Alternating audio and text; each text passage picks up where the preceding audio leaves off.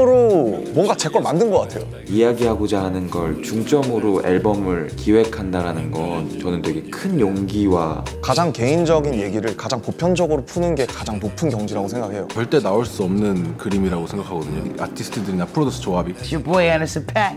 Yes, Lord. 노래 하나 보냈는데 듣지도 않고 그래 하자. 나를 왜? 약간 이런 느낌으로 있다가 동교동 작업실을 찾아갔어요. 마포구에. 굉장히 진솔한 고민 그대로를 쓰셨더라고요. 음악에 무엇보다 굉장히 진심인 것 같았고요. 이게 제 4년 동안의 역사인데 들판처럼 잔잔하게 오래 좀 남았으면 좋겠어요.